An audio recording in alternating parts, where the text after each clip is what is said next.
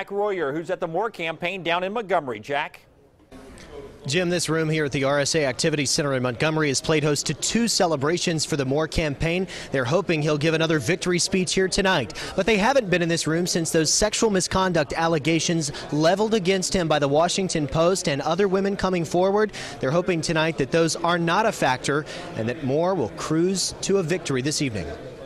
The mood is good. With Roy Moore still avoiding reporters, campaign representatives are feeling confident. Watch your step back here, you're going to fall. For Judge Moore, he started this election day just like the other 2, riding horseback to cast his ballot this morning in Gallant. Well, we're pretty confident the voters are going to get the vote, and there's going to be a lot of turnout. But this morning, not wanting to talk about issues. Your very controversial views about homosexuality and Islam. No, do you think that is hurting you? Tonight in Montgomery, the stage is set for what the campaign hopes will be another victory party, believing their candidate is used to fighting battles. I tell you what, most of the people who have been on this campaign, they remember from battles gone by.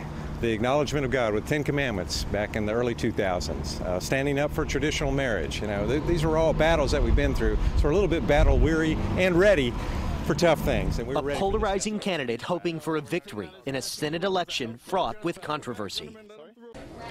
And the Moore campaign is pulling no punches with the media here tonight. They've already kicked out the Washington Post from this, what they're calling a victory party, this watch party tonight. And these are the media credentials, 2-sided with pictures of Roy Moore's face. That's the credentials worn by the national media, the local media here in the room tonight. We've got updates from the Moore campaign all night long here from Montgomery. Live in Montgomery, Jack Royer, CBS 42 News, local coverage you can count on.